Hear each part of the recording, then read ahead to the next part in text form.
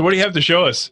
Well, gosh, where do we start here? Yeah, I mean, we've seen all the we've watched all the stuff that you've said on other podcasts and Joe Rogan in preparation fans. for. We're big fans. We love this stuff. I mean, I was a big fan long before we started doing the review for doing this show, but we again went back through all that stuff, and I mean, we're on board, and we loved Graham Hancock's books, which borrowed a lot from the science that you had pointed out to tell the whole story of the existing evidence that speaks of flood and the potential impact of large celestial bodies creating the melting heat necessary to create those super floods, etc. What's the latest stuff that you've been working on that you've accumulated?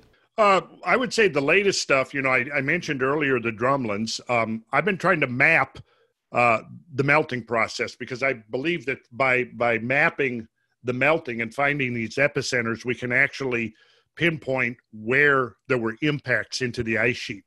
And what I've come to believe now is that there may have been at least 6 or 7 impacts directly into the ice sheet, which caused major melting. And this is just in the last, for the last ice age, not for the previous. Right. 5 or 6. Right. I think we're looking at a clustered bombardment. Okay. I don't know if you guys remember 1994, July of 1994, Shoemaker-Levy 9. You had, let's see, it would have been March of 1993, was discovered a comet that was coming around Jupiter. It passed very close to Jupiter, so it was within what's called the Roche limit, which is basically where Jupiter's gravity field overcomes the internal cohesion of the cometary mass and rips it apart. Right. So David Levy was the first discoverer of it, and then Gene Shoemaker and Carolyn Shoemaker, his wife, followed up on it and did the original research. And then Brian Marsden, an astronomer, did the calculations after watching the thing for 3 months, watching the single nucleus break apart into 21 separate pieces. And then Brian Marsden did the calculations and realized that about a year later, these when this train of objects swung around the sun and passed the orbit of Jupiter again, that where it was going to cross the Jovian orbit, Jupiter was going to be right there. So They knew that it was going to be an impact. And since then, one of the kind of, to me, exciting things is that, a lot of comets now have been studied and observed to actually undergo this hierarchy of disintegrations where they basically fragment into separate pieces. One larger one becomes fragmented and becomes multiple smaller pieces. Those smaller pieces can then go through further fragmentation events. And eventually what happens is a comet, if it doesn't get hit a planet or get swept into the sun, which is a very typical life-ending event for a comet, it will actually just eventually disintegrate into cosmic dust. Right. But in the case of Shoemaker-Levy 9, we saw 21 impacts into Jupiter within less than a week. And, now there are these catena that are crater chains that are being discovered on all of the solid body planets in the solar system. And we've seen multiple breakups of comets. And so there is now a school of thought that multiple impact events are far more common than anybody had actually imagined. And a lot of the critics of the impact hypothesis, their straw man is that, is this model that, if you're talking about an impact, you're just looking at one singular event that would have one effect, and then that effect is over. But we've actually seen that the melting took, 3,000 or 4,000 years. The megafaunal extinctions didn't happen all at once, which is true. True. So therefore, it wasn't an impact event. But I think what we're looking at is I would call it an impact epoch, where you have a period of time. And I didn't originate this idea. This idea, I think the earliest that I came across this idea was a group of British astronomers, the so-called neo-catastrophist school. Victor Klube was the leader of this group. And they basically, and studied comets and the life cycle of comets for decades, and concluded that multiple impact events were far more common than anybody had realized before. What we've learned in the interim, verifies that yeah, multiple impact events seem to be, again, far more common. And I think that we can explain the events of the end of the last ice age by invoking an idea of multiple impacts. And maybe sometimes, there was a tremendous melting event that was dated at 14,600 years ago.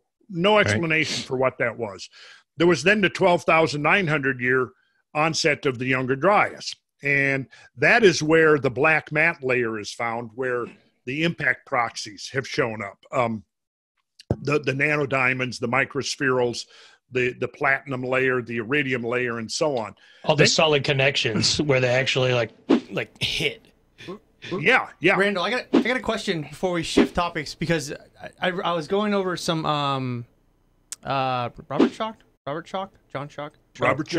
stuff, and something he had mentioned, and I don't know how much of a proponent he is of this, but I didn't realize this either, that a large enough coronal mass ejection would create, or induce rather, catastrophic lightning strikes all over the Earth. I think this is plausible too. But I guess one could, like a comet could do the same thing too, right? Yes. And really what I think we might be looking at here is a perfect storm of events, because and here's another, in terms of recent research and things that I've been looking into, is Sungrazing comets. And there seems to be now a link ever since we've had these solar observing satellites up in the last 20 years. We've discovered and learned a whole lot about the sun we didn't know before. One of the things that has come out of this is the extraordinary numbers of sun-grazing comets we have not been able to see, because when you look at the sun, obviously it's so bright it obscures anything like a cometary nucleus. But there have now been hundreds of these sun-grazing comets, and this seems to be one of the most common lifespan terminations for a comet, is to fall into the sun. Well, here's what's interesting to me, and this is just I'm very in the early stages of researching this, but I think this could be the thing that sort of brings together what Graham Hancock, for example, has been promoting, which is impact, and what Robert Shoch has been promoting, which is a solar storm, or a CME, or coronal mass ejection. And those two have kind of been going at it for a few years over who's right.